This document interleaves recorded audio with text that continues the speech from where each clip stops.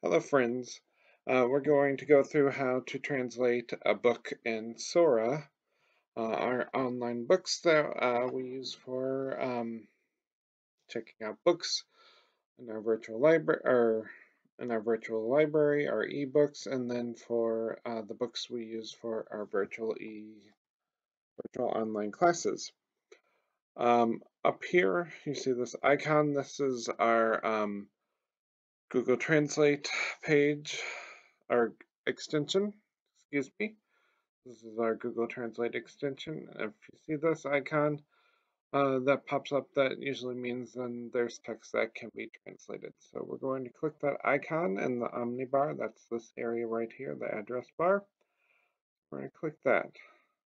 It brings up this part. We're going to let it know that we want it to translate this. So we want it to translate it into we're going to choose Italian. We're going to change our unknown language.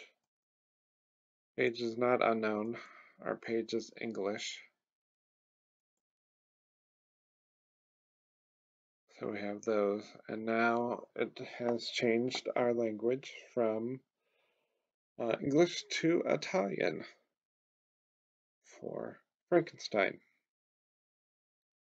Pretty quick, pretty easy, pretty simple using the Google Translate icon.